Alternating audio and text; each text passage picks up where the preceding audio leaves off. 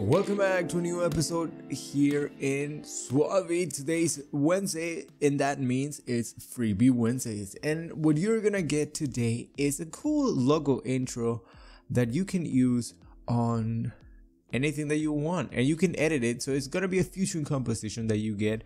And let me just open it up so you can see it right away. And this is what it looks like. So what you can do is you can edit pretty much anything. I wouldn't recommend that you edit the background because that's invisible. If you want, you can add color to it, but yeah, so you can change that. To replace these for your logo, you simply take these out, and you can even put a text or any image that you have. You can attach it to this image plane, and that will do the rest. Everything else is already keyframe. What a few things you can do is, if you don't like the spotlight, if you want it to be seen all the time, you can get rid of this, and then on the renderer you will take out the lighting here, so that will deactivate it and it will look a little bit different. You see here, it doesn't look, it's a little bit more flat, but I added it so it doesn't look that flat, but it's up to you. Then another thing that you can change is the duplicate here. You can change the keyframes if you want. You can animate them, whatever you want, you can change it.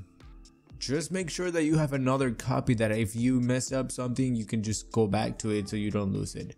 And then you can also change here these processing colors, which is what adds that sort of like ghost color effect.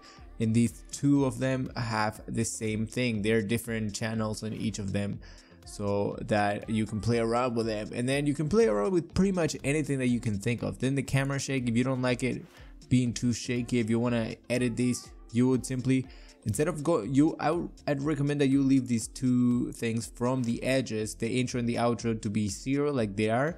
But you can play around with the beginning and then change these settings, or you can also add another keyframe with different settings, so it's a little bit more jumpy. But yeah, so that is pretty much it. So how do you import this fusion composition? Well, I do have an tutorial on how to import a fusion composition, but one thing that you can do really quick is you simply go to where you have the download folder, and you can drag the settings, the .settings file, and it will basically bring it into your timeline as it is right now. So yeah, that is pretty much it. So I hope that you enjoyed this video and that you enjoyed this logo. You can play around with it, and maybe if you use it on your channel, you can tag me so I can see how you use it and what kind of cool things you were able to do with it.